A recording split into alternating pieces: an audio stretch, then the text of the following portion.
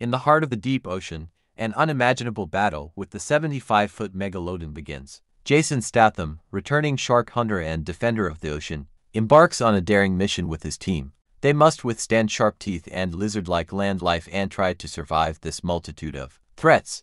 It is an exciting journey full of action, adventure, and endurance against the horrors of the deep water that is depicted in the spectacular world of cinema. Meg 2. The Trench met with an exciting opening from the critics, with an attractive horror and cruelty, but this film was ranked worse than the original version. In the exciting world of cinema, a top name for directing action and thrillers, Ben Wheatley, sits in the director's chair for the film Meg 2. The Trench. His gritty and dark experiences in making films such as Below the Terrace, Kill List, and Free Fire make him a suitable and surprising choice to create a villainous experience in the world of killer shark.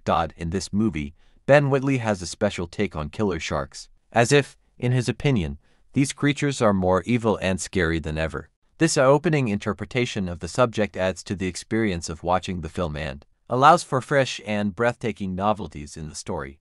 Jason Statham, the handsome and intelligent actor who plays the role of Jonas Taylor in this film, is looking for improvements compared to the first part of the film. With a team of underwater researchers, he discovers the hidden heart of a deep pit, where 3 terrifying megalodons have found their place. But the story does not end here. They encounter the discovery of another prehistoric creature that brutally threatens all life on the water's surface. In this movie, Ben Wheatley has a special take on killer sharks, as if, in his opinion, these creatures are more evil and scary than ever. This eye-opening interpretation of the subject adds to the experience of watching the film and allows for fresh and breathtaking novelties in the story.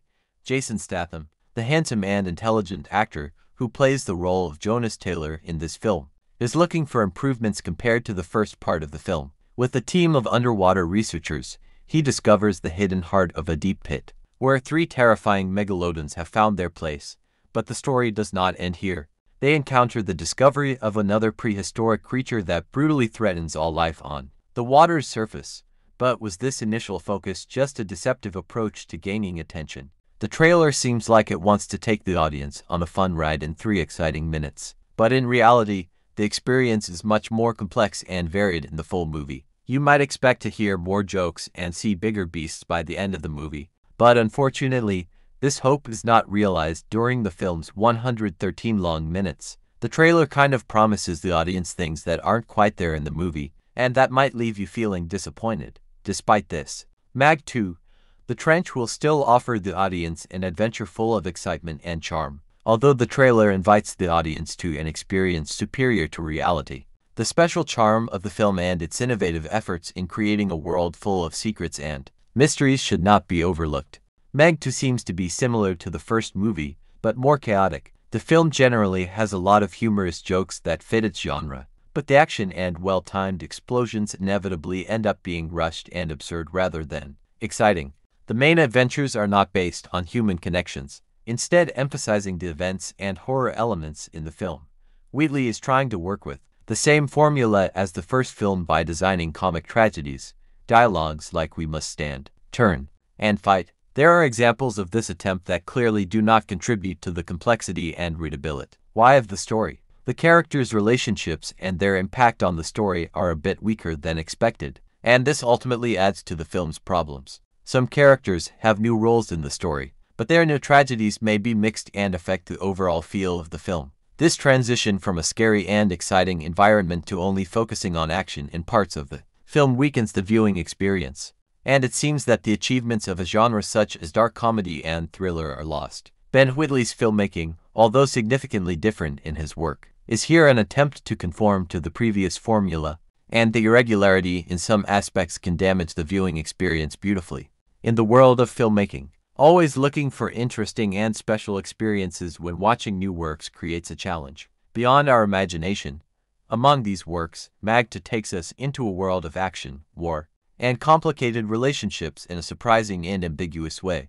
In this cinematic adventure, we meet 2 attractive characters named Meg and Jonas. 2 characters who are different in every possible way. From their writing style to their life choices, their apparent contradictions sometimes create a curtain of mystery for us, and sometimes the incredible arms of their actions sing to us along the way. We travel from the shores of Fun Island to times full of tension and action. The different settings of the film are such that the audience is in the middle of exciting moments, although improvements in direction and changes in the film have increased its appeal. There are also criticisms. Some criticisms refer to the repetition of some situations and the lack of innovative ideas. These criticisms point in a futuristic way at the filmmakers, leaving us wondering if we're watching a masterpiece or pointless garbage. Deadline critic Todd McCarthy clearly pointed out that the film loses the audience's interest very quickly and begins with boring and repetitive jokes. He also criticized the film's writers for neglecting proper characterization for the supporting cast and not focusing on rounding out the cast. The film seems to develop and improve on various aspects of the previous version, but gradually, it becomes clear that the main goals of the creators are to create a more profitable franchise. The producers and the production team of the film have failed a little in attracting suitable supporting actors to increase their cast from there. This may have a negative impact on viewer engagement and experience. In a world full of explosions and heavy action, the ending of Juvenile seems forced to show itself attractive. Now imagine how you can throw a jet ski with the character of Jason Statham towards giant sharks. It's also a weird story that loses all its appeal through Wheatley's dark humor and horror elements. In the end, the movie comes to a good and interesting ending, but it feels like it needs to revive itself a little. Maybe it's because no effort was made to pay attention to the details and the characters are not portrayed well. By the end of the film, it feels like the characters are just following orders, which diminishes their impact.